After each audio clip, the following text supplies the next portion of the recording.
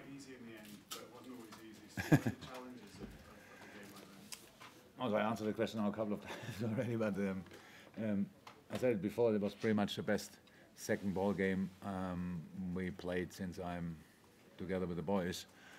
We were really there. We won pretty much all the first balls, which is already difficult enough against Barnes and Wood. They do really well there. And then being around and have a good formation for the second balls, it was just amazing. Using then the space a little bit for immediate passing, trying to be quick in your decision making. That we want to have direction immediately. That was really good. It's not the only thing what Burnley is doing. Obviously, they have these early crosses. They play then 3, 4, 5 passes to prepare an early cross, and there you have to be there as well. Then they chip the balls in behind from different positions. The last line, I don't know how often Burnley was today in offside. It was brilliant. How we did that, how we adapted in these situations. And apart from that, then we played really good. It's a 4-4-2 system. Against a 4-4-2 system, it's really difficult.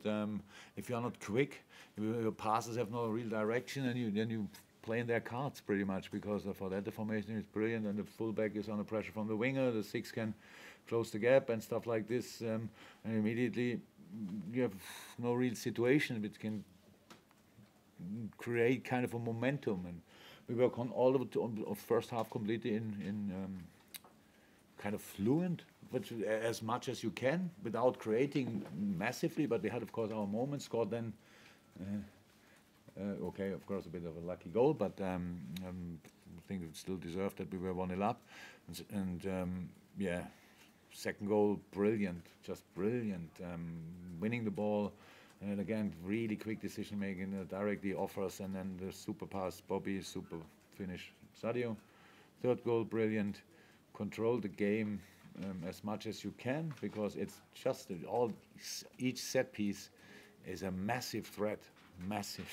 And each ball without pressure, when Pope can play them, and me can play them, and Tarkowski can play them, and any midfielder can play them, and when the 2 wingers can cross, it's just difficult. So the boys, it was only the last 10 minutes when I thought, okay, that's not really different to all the other games we had here.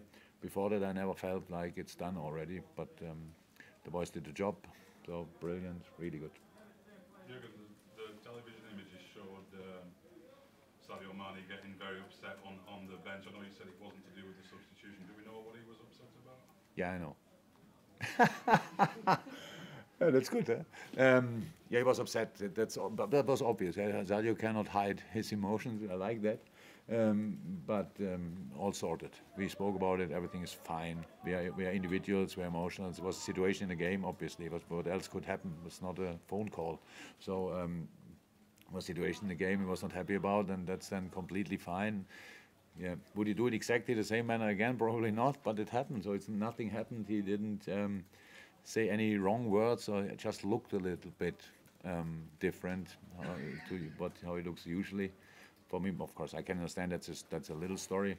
Thank God we are now away for a week, so if you write something about it, we will not read it anyway. And after a week, nobody can remember it anymore, so it's really cool moment to do it. But it's all good, really. All fine. You know, Chris? It's another club record. It's 13 straight wins. I mean, it just seems like every week there's a record, but very proud.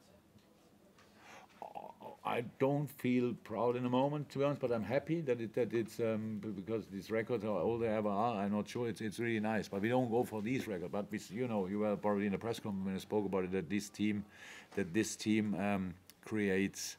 Wants to write their own stories, and they wants to create their own history, and they are doing and doing and doing. So that's it. Look, you can. That's one is a number, 13 games in a row. The other thing is in the 13th game of that series, showing the attitude the boys showed today. That makes it all. So you have to show respect to all opponents, and the boys do that with attitude. They bring in the and come on, so much pressure on the opponent again. So difficult for Burnley to do exactly what they want to do. They still can do it from time to time, but then we are there and defend it. We put speed in the game. We put really, so we are creative. There's so many different things in the game, and still space for improvement, which is cool. But so for the first part of the season, the very first part of the season, now I said before, if somebody would have asked me 4 weeks ago if I think that's possible, I would say that probably not. And now it happened. So now we have to pray and hope again that they all come back healthy. and then the most intense period of the season starts already. I think in September we have 5 away games and 1 home game. Interesting, but that's, I think that's the case. So we have to travel a lot and to be spot on and hopefully healthy and fresh and all that stuff. So good start. So far so good. That's it.